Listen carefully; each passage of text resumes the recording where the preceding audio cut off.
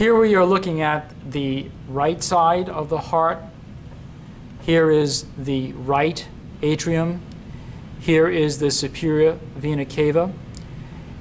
Here is the left atrium, and you can see some pulmonary veins draining oxygenated blood into the left atrium here.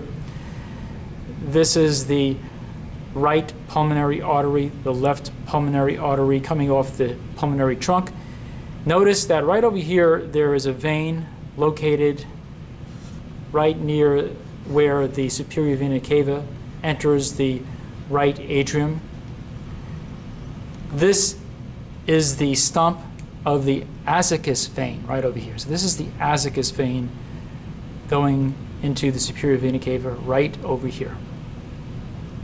As we look at the superior vena cava draining into the right atrium, note that in this model we can see two tributaries of this superior vena cava, which are the right and the left brachiocephalic veins. These veins are draining blood from the head and the upper limbs, and this blood is then draining into the superior vena cava and then into the right atrium.